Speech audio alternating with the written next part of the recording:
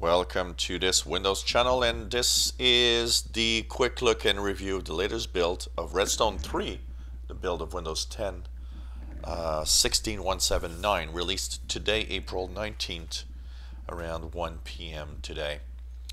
So if you're in the fast ring, you have build 16179 for PC available, and if you're on mobile, there was also a release of 15205, and it's interesting to see that the numbers are really far apart. And I've posted on the Insider channel a nice little video thinking, or kind of giving my opinion and other people's opinion on what we think and why it's so far apart.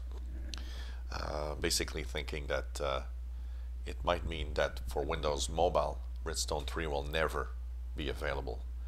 So it was released today. I've installed it on both my Pro and Home computer, of course. So that means that I've been trying it out. The install and download, everything went well. No glitches, no problems. It did seem like a long install personally, but lately these builds seem to take much longer to install. Now I wanted to measure the download, and I was not able to do so, but one of the things that seemed to be really fast is how the download was, and it was really amazingly fast. But I would have had to do a little something to measure that, and so I have no idea exactly what was the size of the download. Next build I will of course measure it, because like I said, we should be in the universal update platform, and it would be interesting to know that.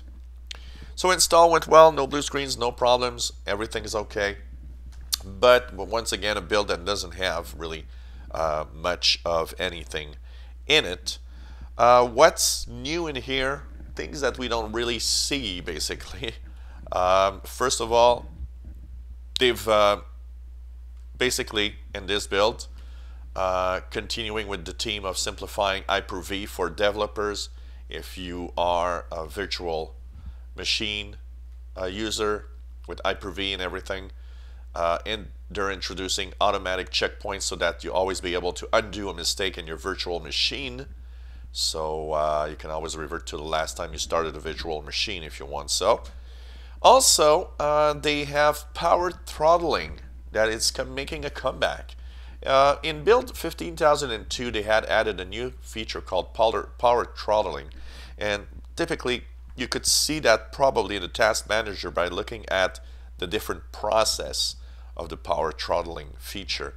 The power throttling feature is there to try to make saving more CPU power consumption. So it concentrates where Windows needs to put its resource, and tries to lower or eliminate resources that are not needed. And this feature was removed because it was kind of not really working well in the first version they had in 15002. And now they're bringing it back. They kind of tweaked it, worked it a little more, and they say that it should show us that the battery consumption will not be as as high as before, and it should actually work. Now, power throttling is a temporary name for this. They will have a specific name for it coming eventually in the release of Windows 10. Apart from that, I've been using it now for it's 8 p.m. local here, so I've been using it for a good 5 hours. And I gotta say that hasn't crashed, hasn't done anything. I went to websites, I've done lots of things. Works really well. Synchronization works well. Still, of course, give us the information of, well, this is creator's update. I haven't had any glitches. It seems to be another very stable build. Yet, Microsoft really warns us that there are some things that are broken in here. That's very important to really know about it. And you know, they're still tweaking the one core to make sure that it works well with pretty much everything in here. In the steps of what's broken, what's fixed, they fixed a certain number of things. The Centennial desktop bridge is fixed. Fixed issues for Indie language issues. They also have the existing group policy to disable the lock screen is now available for those on the Pro edition of Windows 10.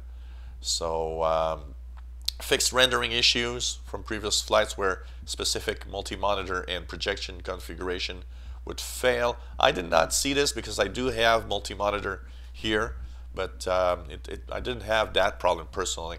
And they fixed an issue location icon being continually in the taskbar, invisible in the Action Center. Apart from that, there's quite a few issues, like some insiders reported that updates were canceled. So there's a forum post. This is an old problem that's still there. Double clicking the Defender icon does not open Windows Defender. You got to right click. This is something known for a while. It's even in Creators Update. F12, DevTool, and Microsoft Edge might not work well or return to focus. Tab F12. There's Surface 3 devices that fail to update if a SD memory card is installed. What else do we have that's broken here? Simplified Chinese has problems. Navigating to update security. Windows Update may crash the Settings app. So if you go to Windows Update to check for an update and crashes, simply reopen the Settings app again and it should work.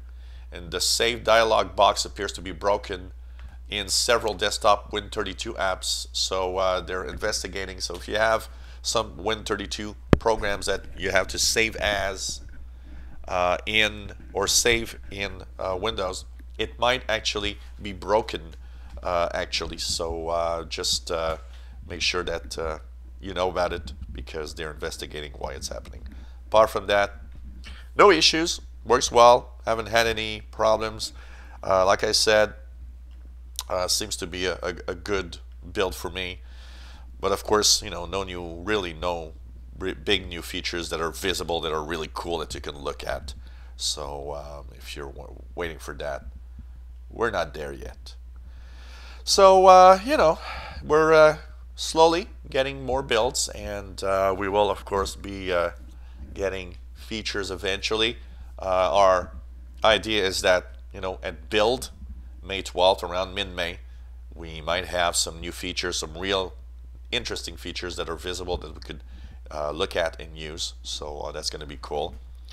And you know, for those that have taken a break off the Windows Insider, I think it's okay because, you know, there's really nothing much here happening right now. If you enjoy my videos, please subscribe, give us thumbs up. If you have any comments, questions, suggestions, let us know. Thank you for watching.